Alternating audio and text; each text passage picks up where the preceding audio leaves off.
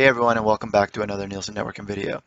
This is going to be a quick video for anyone out there who finds themselves stuck with only one web browser, and that is Microsoft Edge.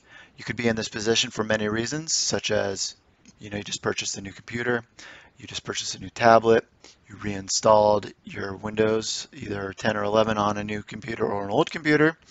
Whatever the reason, you are stuck and you're not feeling very good about only having Microsoft Edge. So I want to help you out, and what we're going to do is we're going to go out and download Google Chrome. So we're going to open Edge and we're going to browse to this URL. I'll throw this in the description. It's google.com/Chrome. When we get out there, we're going to uncheck this button because as much as we love Google, we still love our privacy more. And we're going to hit download. And we're going to let it download. And when we're done, we're going to hit open file. And Google's going to take off.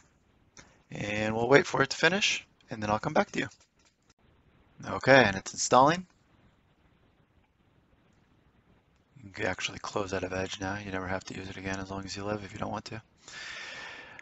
Okay, so it has finished downloading, and what we're going to do here is we're going to verify that it is your default browser, because I'm surprised it didn't prompt us right there. That's interesting. Usually it will give you a prompt and ask you if you want to make it your default browser. So anyway, we're going to go back in and manually check that to make sure it is our default browser. And to do that, we're going to click the little start button here, and we're going to type in control.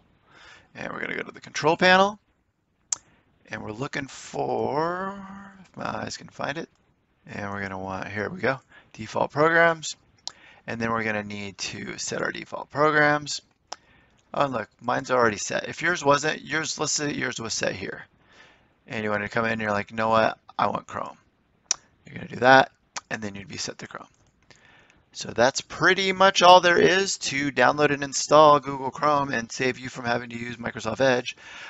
There are other web browsers out there you could get, but for now, we're just going to show you Chrome. So I hope you've enjoyed this video. If you did, I'd appreciate it if you could smash that like button for me. Better yet, subscribe, and I'll keep you in contact with what's coming out in future content-wise. So you go out and have a great rest of your day. Thank you.